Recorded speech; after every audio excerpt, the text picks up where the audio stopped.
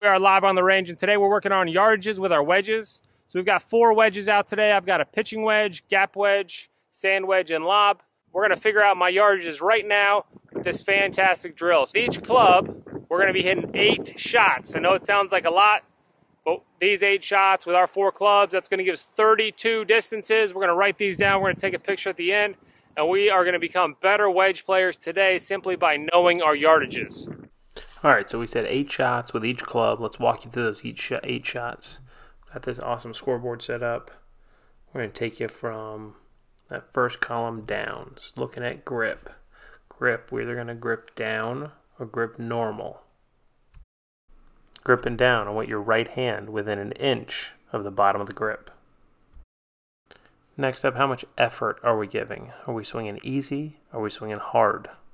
So often we hear say, I need a little more, a little less. No, you're going easy, or you're going hard. All right, now the third variable we're looking at is length of swing. We can either go half swing, which is hands just above your belt, 3/4 swing, which is your hands about chest high, or a full swing, wherever that might be for you, somewhere above your shoulder, maybe even above your ears. All right, here's one final look at the scoreboard before we start hitting shots. A couple things to keep in mind. 1, we're rounding to the nearest 5.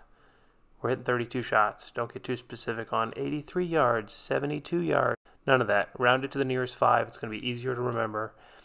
And the second part is you're only hitting 1 shot for each. Turns out you don't hit a good shot, just put an X and you can come back to it. But we're not here to hit 2, 3, 4 shots at each location. We can come back and practice those things later. Today it's simply 32 shots.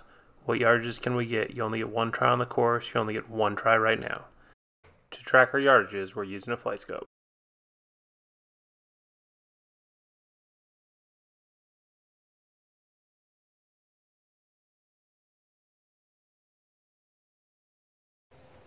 There we go. 8 shots down. Pitching wedge is done. 8 yardages in the books. Heading to gap wedge.